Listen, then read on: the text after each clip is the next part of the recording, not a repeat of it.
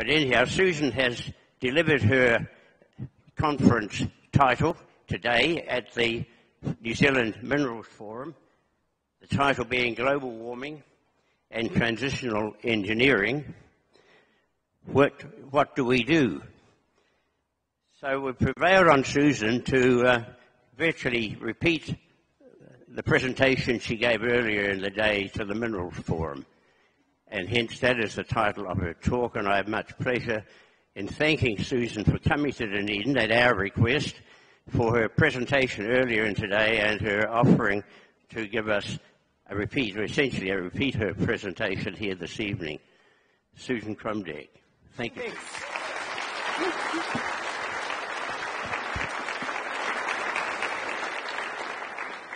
Right. Yeah. So what, a couple weeks ago, I got an email. We're in. Okay. And we want you to give the same presentation to the miners, the coal miners and the oil and the gas, and as you give to the people who are going to come out, you know, and learn about these evil miners trying to rip up our fossils, right? So this is an interesting question. I've never been asked to do something like that before. Given that they want to repeat, I'm going to picture you guys as the miners, and you don't look quite like them, I have to say. But the introduction was interesting. It was, well, we have Professor Susan Krumdieck from Canterbury University here, and this group-wise response hounded us, and so we let her come. Yeah, well, I haven't had yeah, no pressure, fine. So she's going to convince us about climate change or something. Okay. All right. Well, are you ready? Here we go, trying to get into the mood of speaking to miners.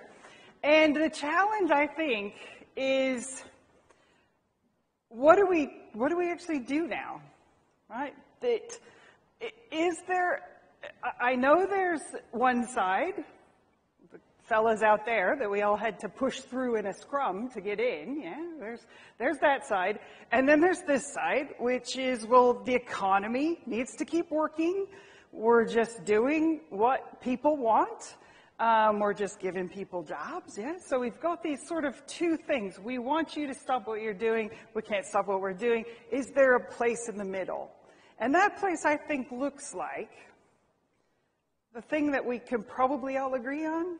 The future is not going to be like the past. And it turns out that this morning, before my talk, I heard in just about every talk that sentiment. We are at a transition point.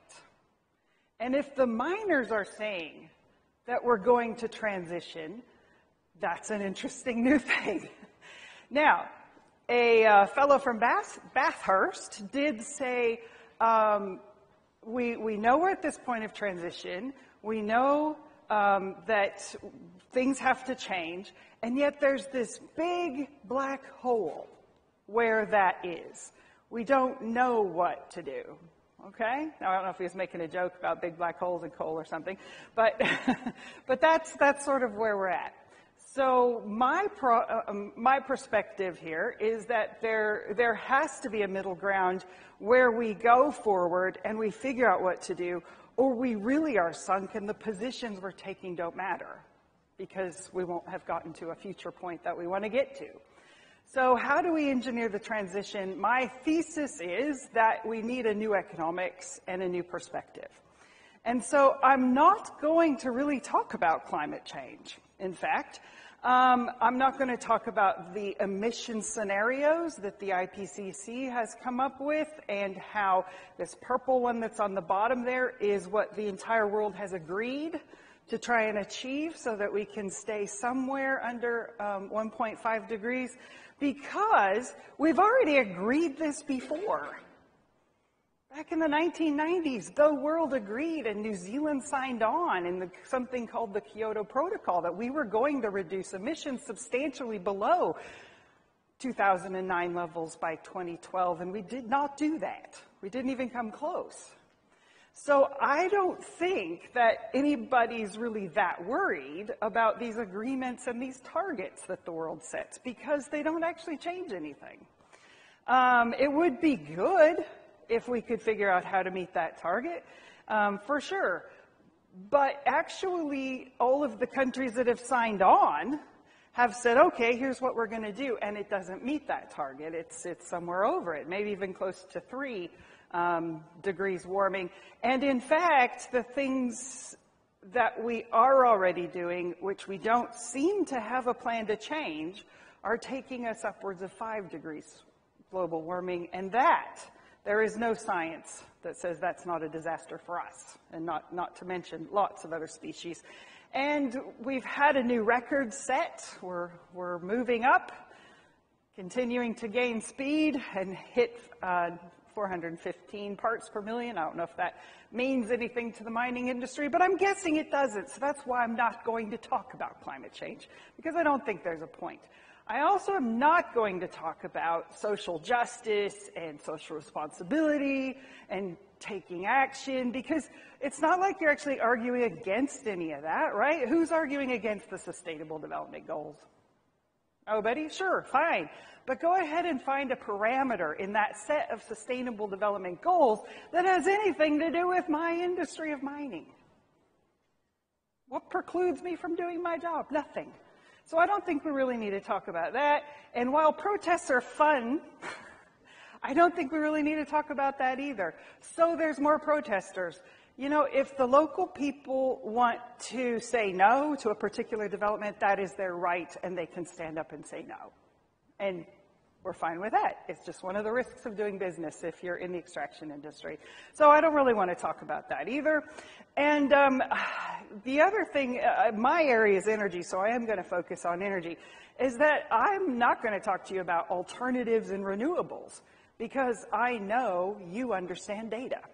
And the data I'm showing you here is reality. It's the actual data of oil, the green one on the bottom, ironically, gas, the red one, nuclear, hydro, nice blue one, and coal. That is the actual data of world production of energy. Now, if you Googled world energy, you would see lots of interesting articles about wind and solar, and we're going to do that. And that's all of the wind, solar, biofuel, geothermal together, combined, all together. That data tells me that that transition, because we're going to substitute renewables, is not a factual thing. And that's unfortunate, but it's true. Why do I think that? They're growing. Yeah, they're growing. Look how fast they grew in 2016. 53 million barrels of oil equivalent growth in renewables. Compare that to the numbers you see there for oil and for gas.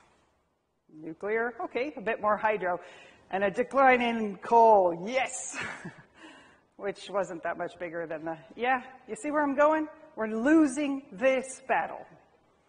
And so you don't really have anything to worry about from renewables. So I'm not going to talk about that.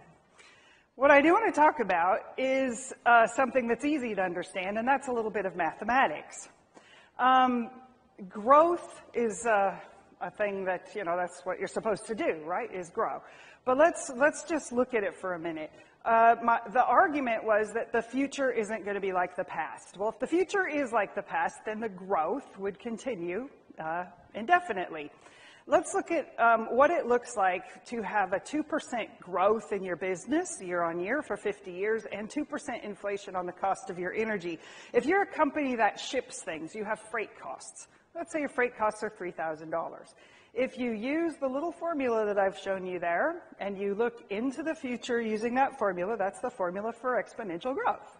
And you can see what happens. What happens is that in 20 years, you will double the price because you were increasing by 2%. And in 50 years, that price gets to something that, well, you can't even make sense of it, because right now it costs $3,000, and in 50 years it'll cost $20,000, and you go, well, that's a little too far ahead for me to think, so you move on. Now, the cumulative sum of all that cost just turns out is shy of $500,000. Okay, there's some interesting, is that really going to continue? And that's where, probably not. Every time there's been a period of growth, and we've had 2% growth in demand in New Zealand, and the government thought it would go on forever, a growth in electricity, and in fact it did not go on forever. It stalled, and the industry is trying to figure out what to do about that. Why is electricity demand stalled as of about 2007, and why has it been dropping for the last few years? Good question, because that doesn't fit our model. The model is the problem. Economics, this is what it looks like planning for the future using classical economics. It's called future blindness, and it's there in the maths. We got any mathematicians? Can you look at that mathematical equation and see when I calculate net present value, which is the thing you have to calculate if you want to decide, is that a good idea, this project that we're going to invest in? You say, okay, well, I want to look at what the net present value is.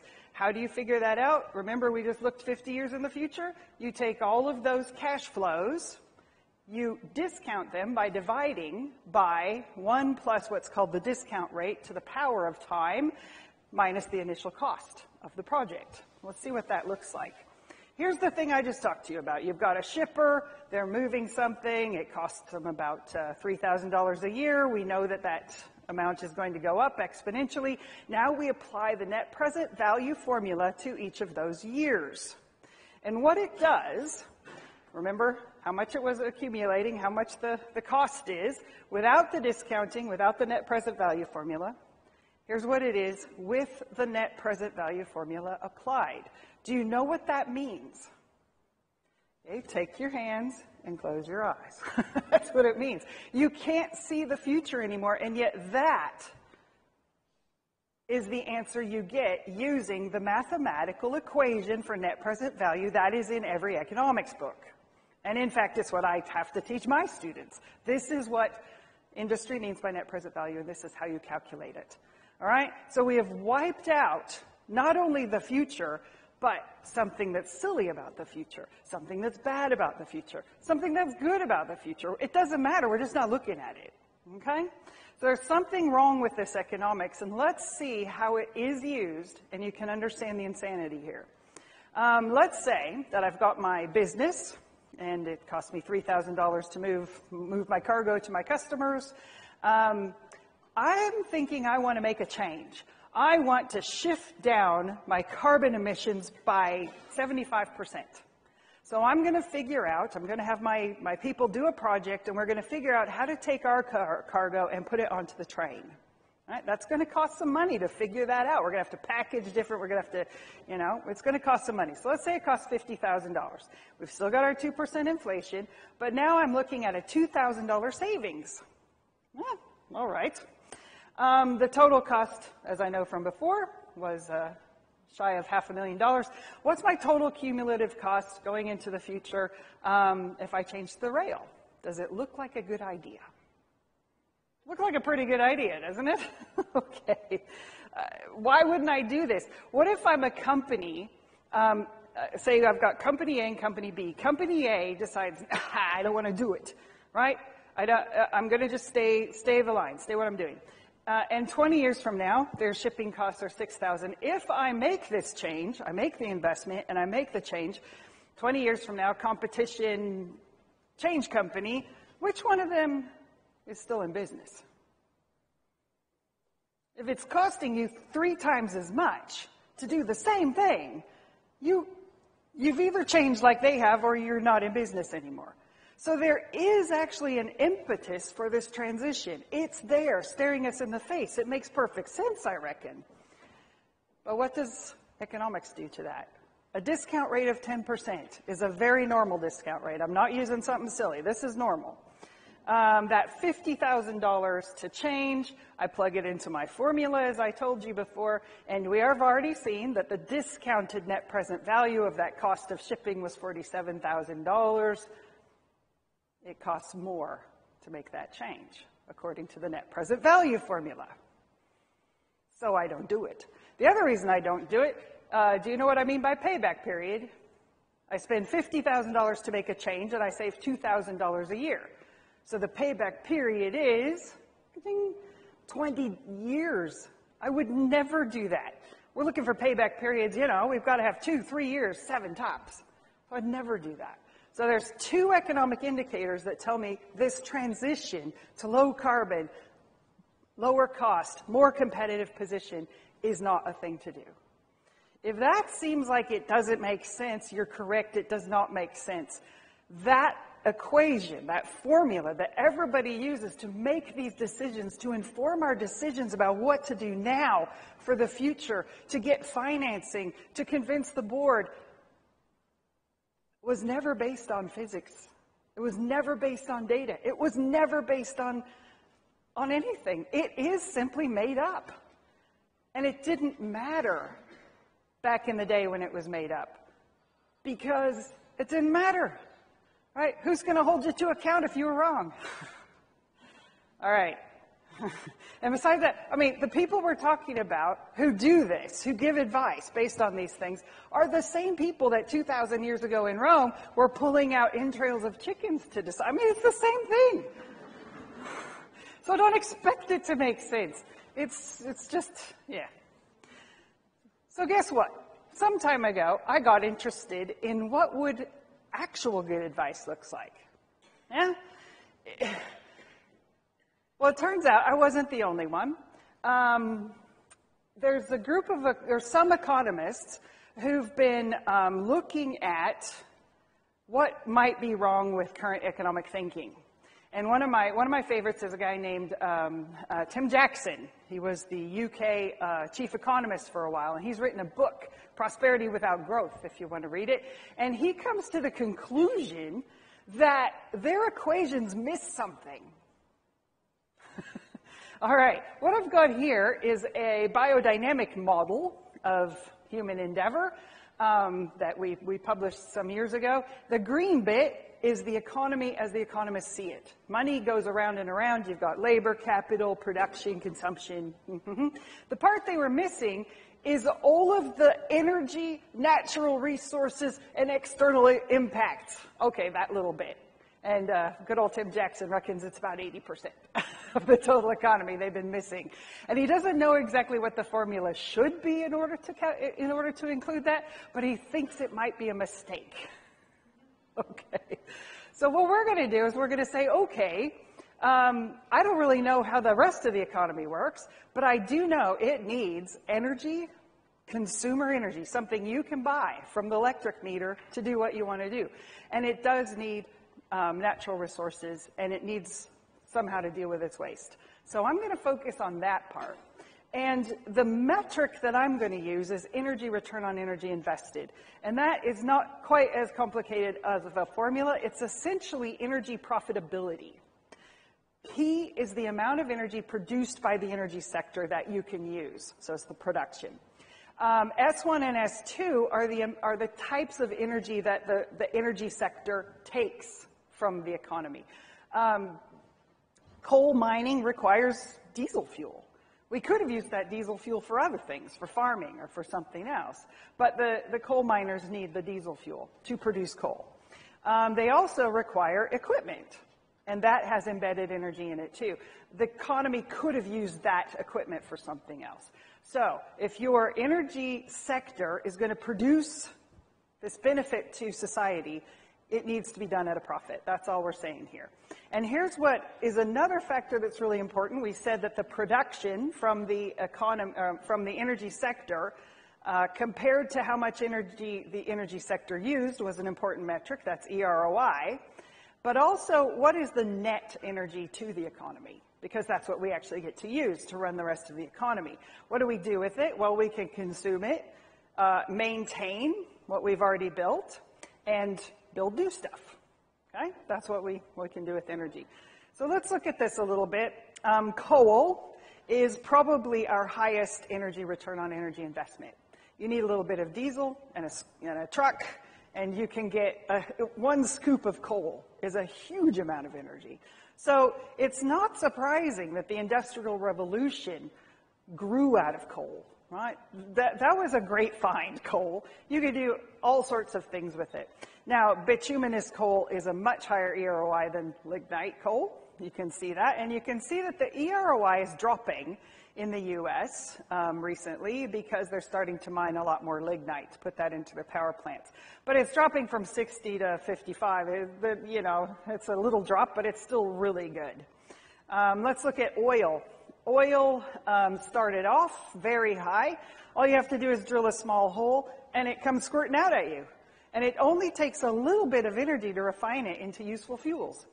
So the energy return on investment of oil is massive, and that's how we got last century, how we got this explosive growth, because we figured out how to use it, how to find it, how to pump it, how to refine it, and that's us. We are oil man. Now, this is the data for the United States. This is their production curve. They got to a peak in the 1970s and then have had a decline until the recent fracking boom. And so this is their production. And the EROI has been dropping. And if you look at it, there's a rather rapid drop about the time they started trying to make up for this decline with the Alaska oil, which has a much lower EROI, and with offshore oil, which, again, much lower return on investment. Why? Oil's still the same, but you have to put in so much more energy to get it. All right, so that's hopefully making sense. And what doesn't make sense is going fracking, because the return on investment is so low. In fact, that's not even a monetarily profitable industry. It's just a thing they're doing. The tar sands is diabolical in more ways than one, but in energy prosperity, it's one of those stupid things we shouldn't do. All right. Here's a nice map of the energy return on investment of different types of energy resources, energy conversion systems. And if we look at the, what I've mapped out here is actually energy profit margin. That net, what the economy gets to use from it, produced by its energy sector, compared to basically how big the energy sector is, what's it producing. And that profitability, if you have a very high profitability, you have prosperity. This is where you want to be, is in prosperity. If you can just get by, but you can't build a new library, you can't fix your highways, you can't maintain your bridges, you can't build back the things that fall down, that's subsistence. You can't afford to paint your house. It's like that. And so we don't really want to be in this area, and we certainly don't want to decline. That's where you don't, not only do you not have money for growth or for maintenance, you have to reduce your demand as well. So let's look at these for a second. What are our high profitability energies? Well, they're hydro. New Zealand, lucky you. Got some hydro. Thermal coal, like we said, that's what caused the Industrial Revolution. Conventional oil, that's us. Conventional gas, we're now very happily burning that like crazy. And gas combined cycle, not too bad. Notice this one, please, the orange line. That's some of the highest energy return on investment we have today, by far. You want more energy. You think, does anybody here think we need more energy? In fact, we don't, not at all. We need to quit wasting what we've got. We need this one, conservation and efficiency. We don't need any more energy. So there we are. But if we add more energy to the mix, it's going to be over in this area, some wind, gas combined cycle, and that's a little bit less profitable, but still pretty good. Where we probably want to think hard about going is into this area. Well, we already have. Turning coal into electricity just does so many useful things. But you take a big hit on what your EROI is from using it for heat. But where we really don't want to go is over there, because it's not profitable. We really can't do much but subsist, and if we push over into things which we should not do, we are going to decline. Because our energy sector is going to use more energy than it produces, and it will drag on the entire economy. There will be this thing munching away at our energy budget and not doing anything for us. That's insane. Yeah, all right. And this is carbon capture and storage. This is hydrogen, using hydrogen for anything. And this is battery storage. All right? So you can do these. Question is, should you? And I would say if you want an economy, if you want a society, the answer is no. Do some of this. All right, that's a little hard to absorb because our story says hydrogen, right? Our minister says hydrogen. All right, well, let's tell ourselves another story. Low-hanging fruit is a story that extractors understand. If you had a very high ore grade over there and you had a low ore grade over there, you'd be using that one. Right? Low-hanging fruit. It's a very easy concept. And we're going to use this parable of low-hanging fruit to understand when it's worth it, because that's what we need to know right now. At this point of transition, we need to know what is worth doing. All right, let's say you've got a nice apple tree all full of lovely apples, and you can sit in your chair and reach up and get an apple. 1 calorie worth of energy to reach up, 45 calories returned. Good ROI, yes? In fact, the ROI is so good that you can afford to just take a bite out of an apple and chuck it over your shoulder and reach up and get another one. There's plenty. We're never going to run out. How could you eat a whole tree's worth of apples? All right, that's 150 years ago. That's what the world was like. All right, we can afford to discount the future. At the time that the economists were coming up with their ideas, that's the world they were in. All right, let's say that you want more than just apples. Apples and cheese go really good together. I hope you all have had your dinner. Apples and cheese go really good together, and maybe a little wine. Well, buy a basket, spend an hour or two picking apples, carry them to the farmer's market, and sell them. Spend a couple hours selling them. Hopefully, you'll make enough to pay back your basket, pay yourself a little bit of wage, and buy some cheese. Fair enough? And next week, if you filled up 2 baskets worth, well, you might need a helper. So you employ somebody for a few hours to help you pick, help you carry the apples, help you sell them. You can pay off that basket, pay the worker. You've now created jobs. There's lots of apples. People are starting to buy your apples to make pies and cider, and it's all going pretty well, and we now have an economy. Huh? All right. Demand grows, and you could plot that, and you could go, oh, here we are. Demand is growing. But we get to the point where you can't reach the apples anymore. And so now you're at a decision point. Time to get out decision-making tools. Because are you going to buy a ladder? The ladder is way more expensive than the basket. But you have to buy the ladder in order to get any more apples. Yeah? So you're kind of stuck. You got to buy the ladder. But it'll probably take you 3 or 4 loads of apples of about the same volume. You can't increase volume because you bought the ladder. You can only keep going. So it'll probably take 3 or 4 loads to pay back that ladder. And so you got to start cutting back. And now you need your worker just to hold the ladder to keep you safe. So he's not actually being productive because you had to go up higher. You see where I'm getting at? Is where do you stop? How do you know what to do? Because the economy's been growing and the mayor is not happy with the idea that you might slow down apple production because the guys have already invested in ovens to make pies, and tourists are coming. And the mayor has used tax money to build a nice picnic area for people to have their pies. You can't just stop the economy. We're in a pickle here.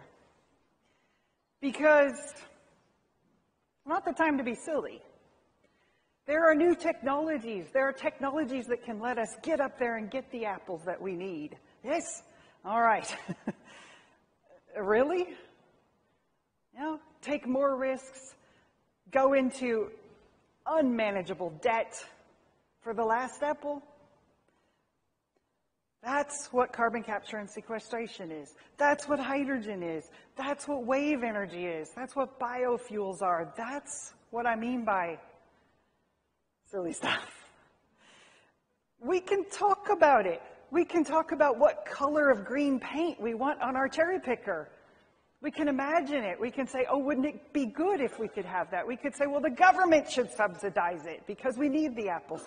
And yet it would still be the wrong thing to do. And it's so wrong that we probably won't do it. But we could waste time talking about it.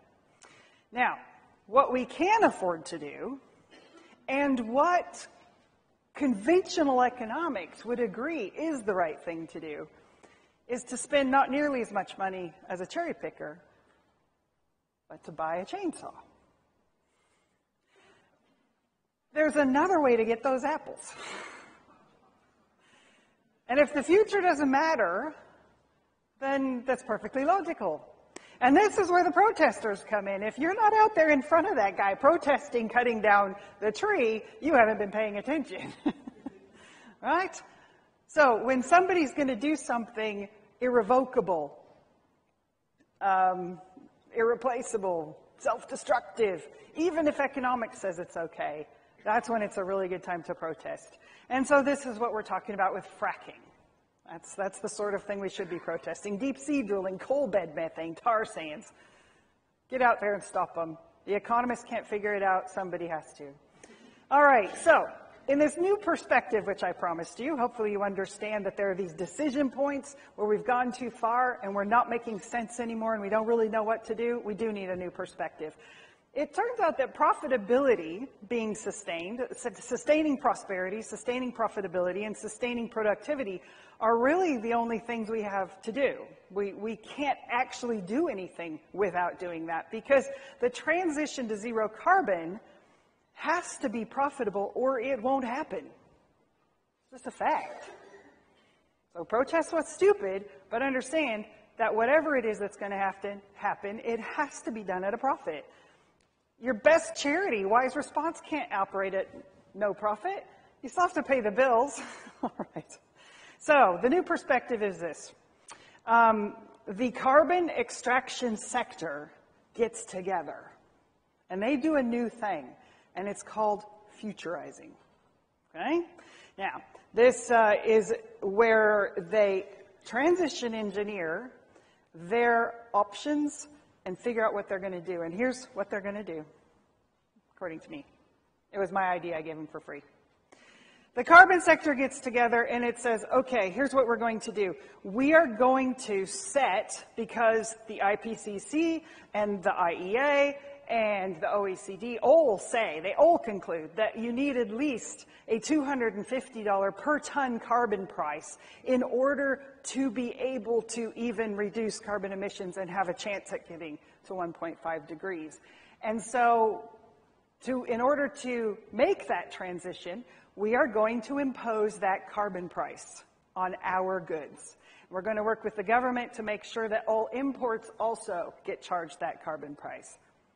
And we're going to let the economy know when those prices are going to go in. So maybe we do the first lot of carbon price 1 year, then the next year, and then the next year. So it's ratcheting up, and we'll get to that 250 within a few years. And everyone will know what the price is going to be. If everyone knows that we need a carbon price of at least $250 a ton in order for us to have a chance of getting anywhere near the targets we've set, how many of you think your politicians are going to put that on? Not a one of you. If the carbon companies have to make massive changes in order to figure out how to reduce their production, and it has to be done at a profit, why shouldn't they put the carbon price on? Collect that money, change what they're doing, and figure out new things to invest in. And then they're going to tell you how much their reduction in production they're going to make. And they're going to map it out for you so that you know how much less fuel there's going to be for your Fonterra factories, how much less fuel there's going to be. He's shaking his head. You going to tell the carbon companies what to do? They pretty much get free rein. Because what you might not understand is that they have those silly things they've been doing. If they cut those back, their profitability would go up. So why wouldn't they do the thing the protesters wanted them to do, which is stop what they're doing? There's a way that that happens. And that's that they do it. Now, they would need to fix the coal, oil, and gas price so that it doesn't fluctuate around. So they would also need to do a kind of syndicate monopoly so that everybody knows what the price is going to be for coal, oil, and gas. And if you knew what it was going to be, you would be able to do all of the engineering and all of the changes which we all say with our mouths we should do. Because we'd have that price, and we'd know we're now under a constraint. There's going to be less fuel, and it's time to get busy with all those things we said we were going to do. And that means there's going to be an emergence of transition industries and an emergence of regenerative industries, and there's a big industry with money to put into those enterprises. And they start making a shift because your extraction industries have a lot of heavy engineering capabilities, and they could build trams, and they could build light rail, and they could build railroads, and they could build the things that we need in our low carbon economy, like I just showed you with the example of the freight movement. All right? So, all we've got to do is get on with that, use good information, don't waste time, and don't do dumb things, and the protesters can help you out with that. I'm willing to help because I believe in getting on with it, and that's why I am starting the Futurize initiative. It's a transition engineering coalition of some of the top industrial universities in the world, and we have one of those at Canterbury, and we actually have experience working with cities and big industries from around the world on how they transition to low carbon. That's all I've got to say.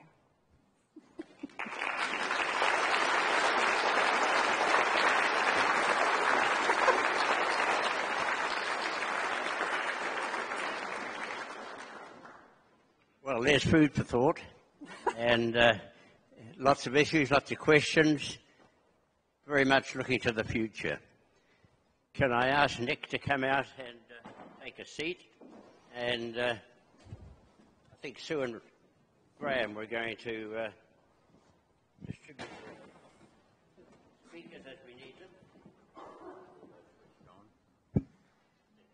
First economics talk I've actually understood. Thank you. I'm interested in knowing in how much of your pitch to industry is taking hold. Is there a willingness, or are we naively and foolishly waiting? Well, picture me making this talk today. Oh yeah, he did a good job of holding it up. Maybe you could repeat the question. Oh, okay. Yeah, the question was, so how did it go? Okay, well, here's how it went. I finished that, and there was sort of this, wait a minute. Okay, and then they did a clapping, and then I went out the back, and a bunch of people followed me, and they said, we want to talk to you about that. And I didn't get one negative response. I heard wheels turning. Right? Okay, do you think we can meet in the middle on this somewhere?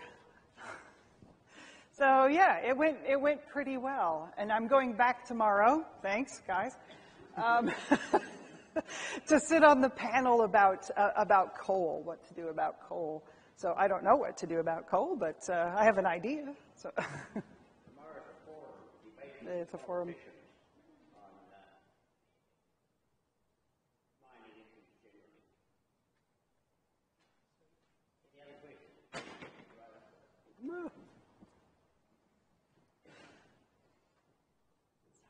Woman first. Kia ora. My name's Jo. I'm from Middlemarch. I've been living there off and on since I was 8 years old. And it's sad that Daphne can't talk tonight, but I just wanted to not ask a question, but have an invitation for you all to come to her to talk at the Strathtyre Community Hall on the 15th of June. Which is a Saturday between 1 and 3, if you'd like to hear her talk. I appreciate the environment there and the stillness and the beauty of the country, and it'll be really great if you can come up and support us. Thank you.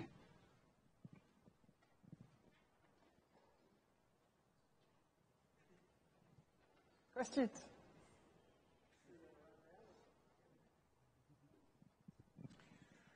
That was excellent, Susan. Thank you. The $250 a tonne is so fundamental to fixing the problems. Our problem is the big voter bloc that won't go anywhere near it and the opposition to them. How do we take them on that journey?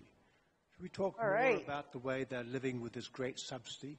We need to inform them and maybe take a whole province like the West Coast that denies there's any climate change from humans and block the path with Extinction Rebellion and make them think about what it's like to deny science and leave the world. How do we take that great public along to accept the carbon tax when even capital gains is off the agenda? Right. Well, if you couldn't hear it, he says, how do you take the public along on this journey? And I solved that problem. It doesn't matter. Right? If the carbon companies do it, really? But that's, they're handing the thing that we want to them on a plate. Yeah? How do you argue with getting what you wanted? And so, I don't know. I think it's the one way to get it done, because politically, it's nearly untenable, as you say. You can't convince people to do what they're asking you to do. Funny enough.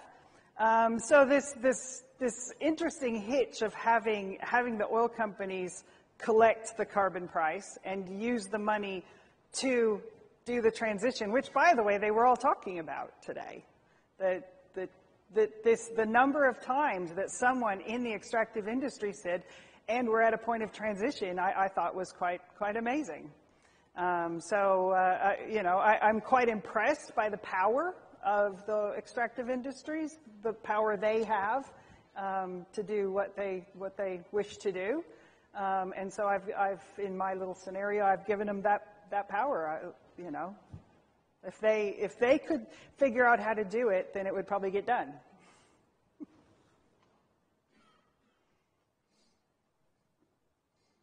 Oh, and we could use some work with psychologists anyway, because it's not just the people. I mean, the people.